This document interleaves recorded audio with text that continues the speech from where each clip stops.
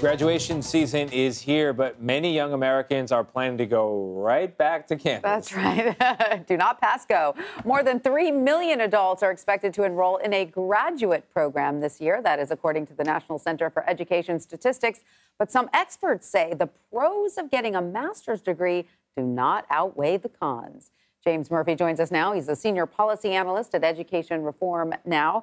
James, great to have you with us. You wrote an article in Business Insider that calls a master's degree the biggest scam in higher education. Those are fighting words there, James. Explain what you mean by that.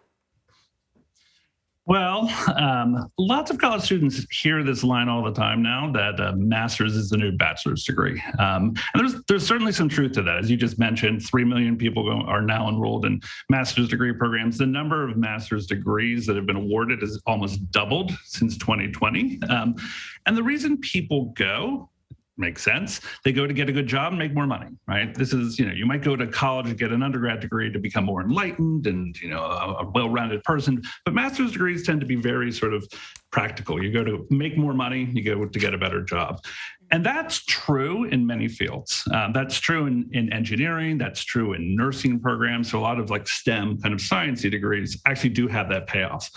But there's new research showing that around 40% of master's programs have no positive return, meaning if you take in the cost of attending and the time spent not working, essentially what you get out of that master's degree doesn't even pay for itself. There are many programs that actually have a negative return on investment, meaning you may end up making less money by getting this degree.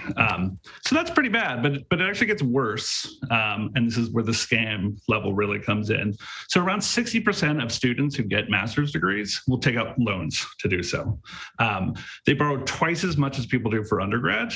And so they end up getting a job that does not pay that much, and they're saddled with all this debt. And the reason they can do this is because the federal government lets them do that. So the federal government places almost no caps on how much you can borrow, which is different for undergrads. You can borrow in the neighborhood of about $30,000. So you might get a degree that costs you $70,000. You've now got $70,000 in debt for a job that earns you about 50 grand. Who's really benefiting from this? It's the universities who are seeing this giant pile of money out there and grabbing it. In the past decade, around, I think it's 9,000 new master's degree programs have been created. Now, have 9,000 new fields been created? 9,000 new careers been created? No.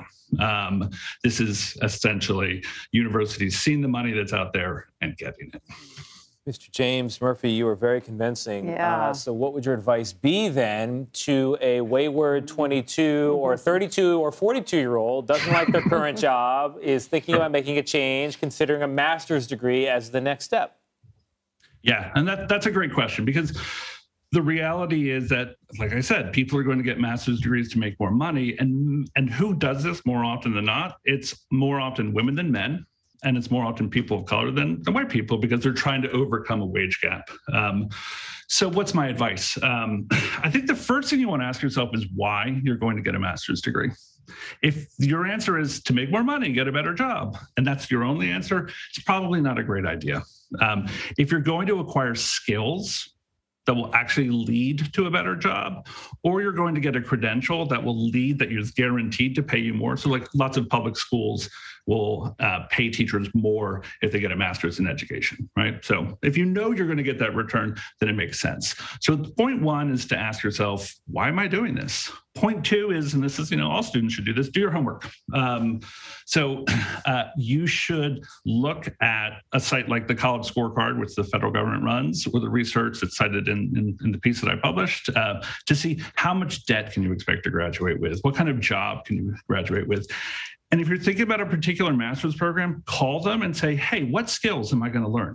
If they just tell you like, oh, you'll get a great network and you'll learn, communication skills, walk away. Find out what actually you'll be able to do in a year or 2 years that you can't do now.